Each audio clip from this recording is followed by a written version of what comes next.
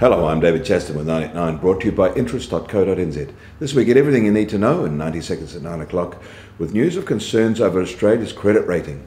But first, the April PMI reading for the giant American service sector remains very positive, showing it expanded in a healthy manner. Business activity and incoming new work are both increasing at strong rates in April. In fact, the survey recorded its sharpest rise in service sector payroll numbers since June 2014. It also recorded that cost inflation rose to a 6-month high.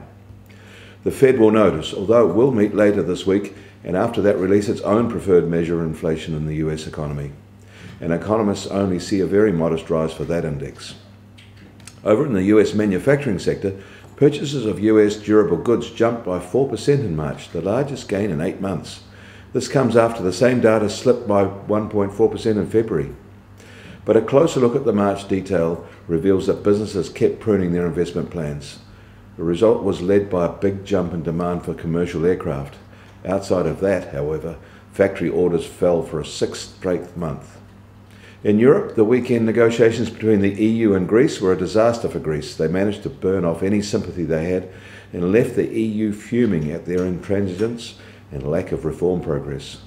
This morning, the Greek government announced it had changed its negotiating team, removing their lightning rod finance minister away from the front line. It's too early to know whether this represents a change of heart by Athens or it's just a stalling tactic. In Australia, the warnings over the consequences of a coming sovereign credit rating downgrade and subsequent downgrades for their bank credit ratings are growing louder. Should these occur, that will raise the cost of funding for those banks, and that will flow over to our main banks. Back in New York, the US Treasury 10-year benchmark yield is marginally lower today at 1.93%, but the New Zealand swap curves are definitely steepening and at their strongest slope in 6 weeks. The US oil price remains at about $57 a barrel, while Brent crude is up to $65 a barrel and trading earlier today, mainly on expected rising international demand. The gold price shot higher overnight and now trades at $1,205 an ounce.